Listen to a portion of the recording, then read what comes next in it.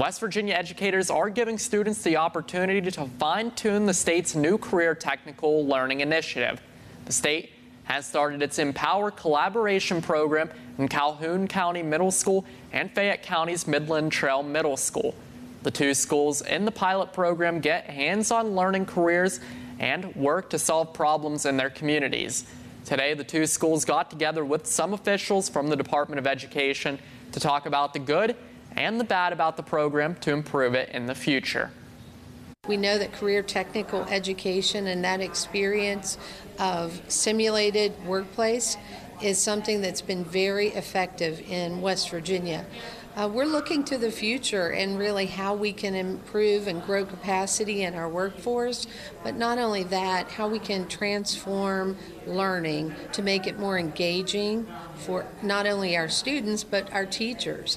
We want them to come every day excited about learning. Most importantly, though, we want them to be empowered in their learning, and that's what this model offers them. The Department of Education is working to expand the Empower program to the other counties in the future.